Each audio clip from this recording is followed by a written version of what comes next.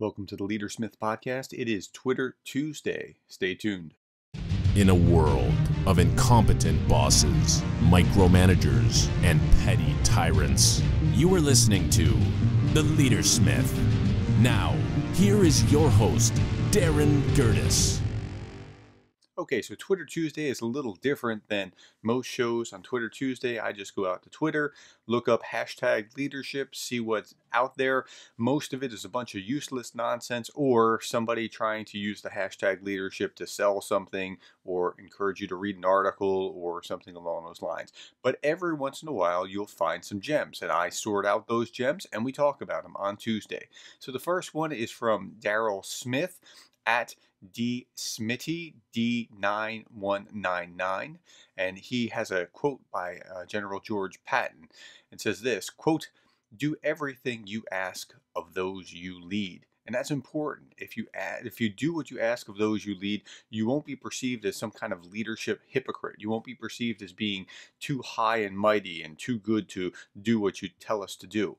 That's important because it's going to be a big morale booster if you're willing to get down and do it too. I remember when I was in high school, I ran track. I ran hurdles specifically. And for whatever reason, I just kept catching.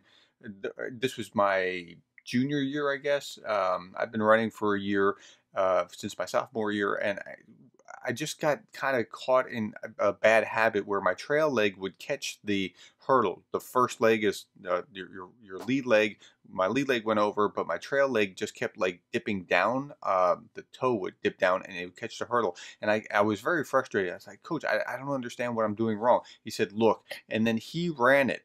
Like he ran the hurdles and he was wearing some like 70s looking, like this was like the 90s. So he's wearing this like 70s polyester tracksuit, and it was just like no, he's probably 40 something, but to me he seemed ancient.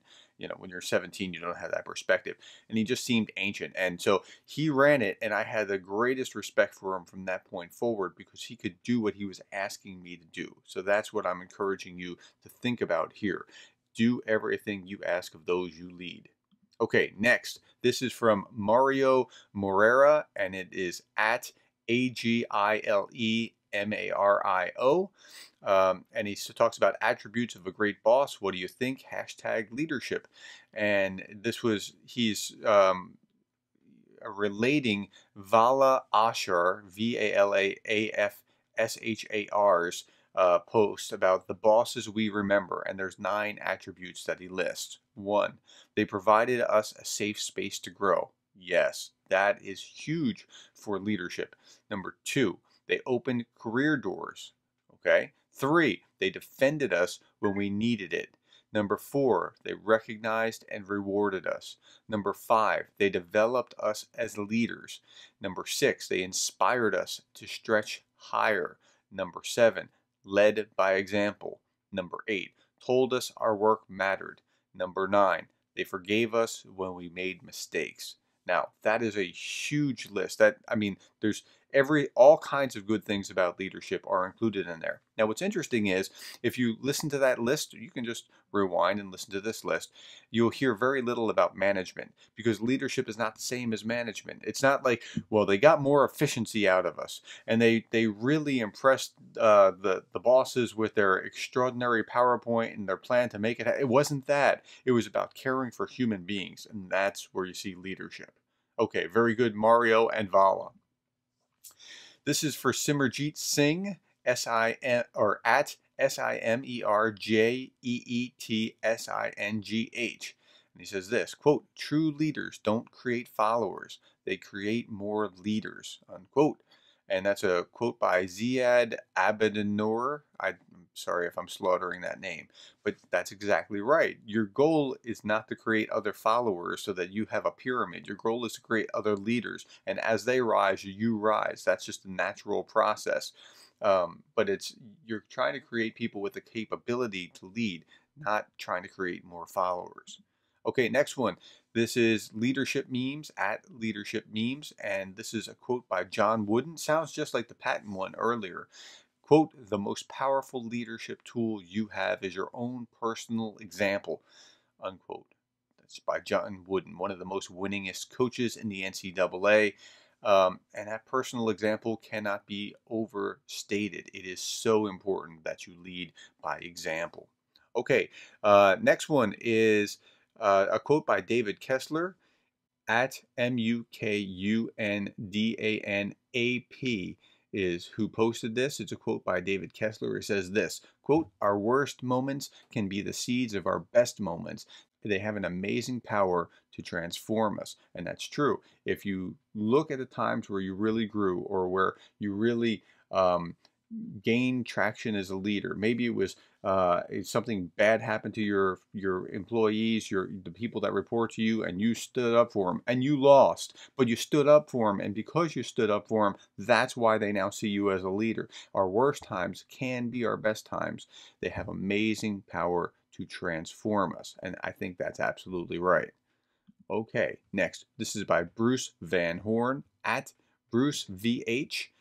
He quotes Jim Rohn, who says this, quote, "Managers help people to see themselves as they are. Leaders help people to see themselves better than they are." I think that's very true. I think if you say, if you think of your average manager, he'll walk into a room, see people, and think how he can use them, right? If you take a good leader, one who's trying to help you grow, right? He's going to look at those same people and he's going to look at those people and see the room within them that has space to grow so that they can become the leaders that they ought to be. That's what he's going to see, not just how to use them now in the short term, but what their potential is to grow in the long term. That's what he should be looking at. Okay, great quote.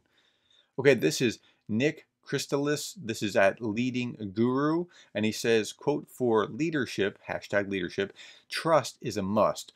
Without it, all we have left is fear. So instead of choosing leaders who are confident, narcissistic, and charismatic, we should choose leaders for their competence, humility, and integrity." Now, that was just what he said in his own writing. Now, with that, he also added a meme of a quote by David Horsager that says this, "You can have a compelling vision, rock solid strategy, excellent communication skills, innovative insight, and a skilled team. But if people don't trust you, you will never get the results that you want." And I think that's right. I mean, somehow we rely on, well, that guy looks confident and he looks charismatic. Well, that's not the same thing as trust. You have to build trust, and trust is built by showing me that you care. Okay, the next one is Steve Keating at Lead Today. He says, "Never mistake silence for agreement, hashtag leadership." And he has this really interesting meme that it's not attributed to anyone, so I don't know if it's his or it's somebody else's, but it's a great quote. He says, "Sometimes not saying anything is the best answer. You see, silence can never be misquoted." Now, that's true on so many levels. One, it's true, it can't be misquoted. But two, silence is sometimes, even a fool, the Proverbs say, is thought wise if he remains silent. And then on a third level, silence can speak volumes. I went to a meeting once where, now I'm known to have opinions and to run my mouth and to give exactly what I see as, my answer.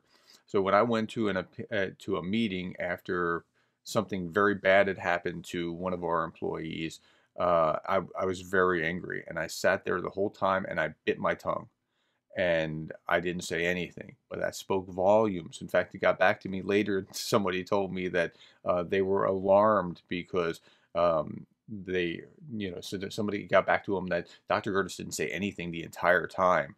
And it was alarming that my silence spoke volumes. And sometimes silence speaks volumes. So at any rate, yeah. So I think that there's something very right about that meme. And then let's go back to his original thing, never mistake silence for agreement. Never, never, never mistake silence for agreement. It's not necessarily so. Silence just means that they haven't spoken. It doesn't mean that they're on the same page with you. And you're on thin ice until you find out whether you have that agreement or not.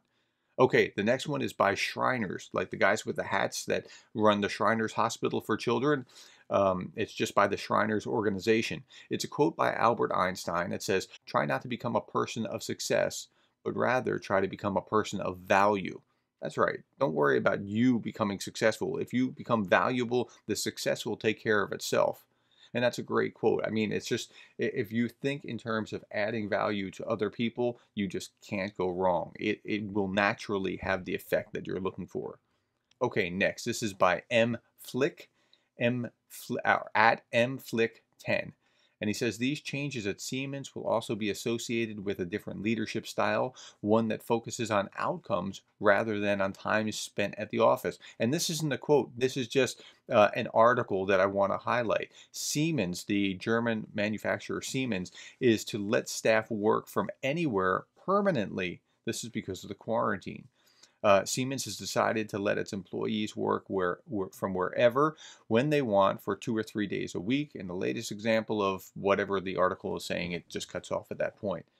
But I think he's right in that this is going to be associated with a different leadership style. And although it's not a quote, think about how you're going to have to adjust your leadership. And this, I think, is a very positive thing. How you have to adjust your leadership when you can't micromanage, when you have to rely on people and simply track outcomes rather than look over their shoulder in the meantime. I think there's a big change in business coming. Okay, next one. This one is from Positively Teacher Co. at TPositiveTC. And they say this is definitely worth remembering. Hashtag leadership, hashtag spread kindness. And the quote is this: being told that you're appreciated is one of the simplest and most uplifting things you can hear. And okay, so this comes from teachers. Being told that you're appreciated is one of the simplest and most uplifting things you can hear. And I think it's dead right. Thank you. I'm glad teachers are thinking this way. But as a leader, you saying something kind or uplifting to your followers is the most uplifting thing they can hear, but it's magnified by your position. Okay, so when you go out of your way to say something appreciative, uplifting, kind, it just has such a powerful effect because of who it came from. So keep that in mind.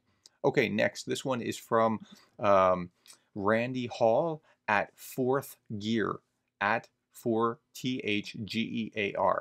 And this one was really interesting for a couple of reasons. So I'm going to read the quote first, and then I'm going to talk about it a little bit. So, quote, as leaders, how we think about the ability of others to change makes all the difference in how successful we are at helping them change. That's the quote next to it with the hashtag leadership and leadership gym and leadership training. So I thought, yeah, that's right. There's a Pygmalion effect here. There is, if you think that they're going to change, odds are that they're going to have an easier time changing. If you think that, nah, they're just terrible people, they'll never change, they will never change. I think that there's something very accurate about this. But more importantly, this was a link to a podcast. This was episode 4, How Leaders Think About Behavior Change. So I listened to the podcast. It was a pretty good podcast. This guy knows what he's talking about. And then I think he has like 8 episodes at this point. And I went and listened to, I think, to all 8 because I went all out of order just based on interest, just saying like, well, let's see what this one's about. Let's see what that one's about. And it was good stuff. I was very impressed. Whatever Randy Hall is doing at the Leadership Gym podcast, if you're interested in another podcast about leadership, check out the Leadership Gym, GYM. So the next one is by Chris Garcia 03 at Chris Garcia 03. He says, this is a powerful vantage point, hashtag leadership. And the quote is by Doris Kearns Godwin. She's the one that wrote the Team of Rivals book about Abraham Lincoln. And it says this, quote, good leadership requires you to surround yourself with people of diverse perspectives who can disagree with you without fear of retaliation, unquote. Now, I think that's very important for a number of reasons. Very often, leaders get into this rut where they want to hear kind of an echo chamber of how brilliant they are. So they hire people that are like them, that think like them, that talk like them, and are impressed by them.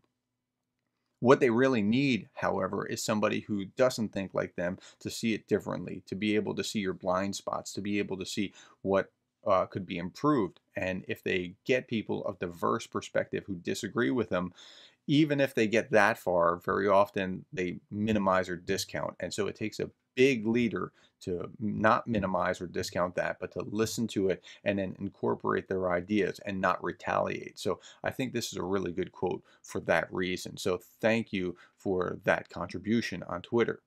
The next one is David Peterson. This is at DLP Speaks. And he says this, quote, improving and working on yourself makes you a better leader. What do you need to work on? That's what he says in his own like introduction to it. And then there's a quote by Warren Bennis that's a meme where he says, becoming a leader is synonymous with becoming yourself. It's precisely that simple. And it's also that difficult. And I think Bennis is brilliant. Now, Bennis is brilliant for a number of reasons, but I think that quote particularly is brilliant because leadership is really about others, but it's about working on yourself in order to be about others. I don't know if that makes sense. It's just leadership is something that it's just self-improvement kind of process. It has to be about others. It can't be like, let me self-improve for me. No, it's got to be because you care about others. But it is ultimately, at the end of the day, working on yourself in order to effectively be about others. Okay, this is the last one.